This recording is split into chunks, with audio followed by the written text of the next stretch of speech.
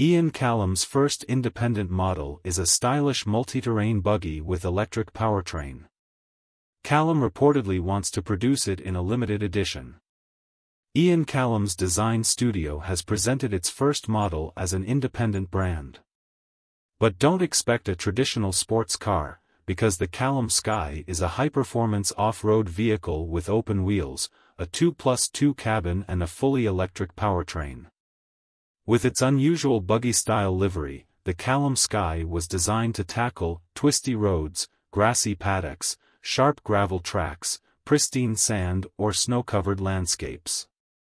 Ian Callum, known for his previous work at Aston Martin and Jaguar, said the model has a striking accented appearance, surrounded by organic forms front and rear, intersected by a strong horizontal structure.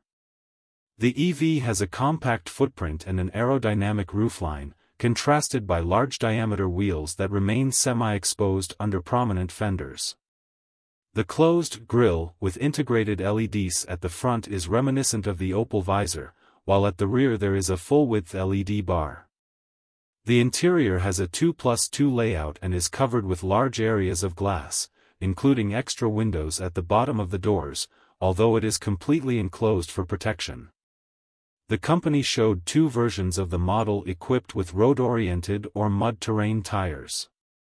The company didn't go into details, but confirmed the all-electric all-wheel drive system, which offers 0 to 60 miles per hour, 0 to 97 kilometers per hour, acceleration in less than 4 seconds. The website also says the EV will be underpinned by an intrinsically durable technical specification, and will tip the scales at 1,150 kilograms, 2,535 pounds. Ian Callum added that the Skye can meet the demanding demands of a variety of terrain whilst still delivering the ride comfort and handling that transform winding country roads into fascinating experiences for driver and passengers alike. According to Autocar, the Callum Skye will feature a steel space-frame chassis with custom suspension, dual electric motors and a 42 kilowatt-hour battery pack. The latter is said to offer a range of around 170 miles, 274 kilometers, with ultra-fast charging capabilities. Callum Managing Director David Fairbairn also spoke of battery options that, along with the EV's capabilities, are set to make a huge impact on the industry. Callum Skye was presented in the form of images, making us think this would be another digital-only concept. But this is far from the truth, as Callum is currently working on the first prototype, which is expected to hit the roads in spring 2024.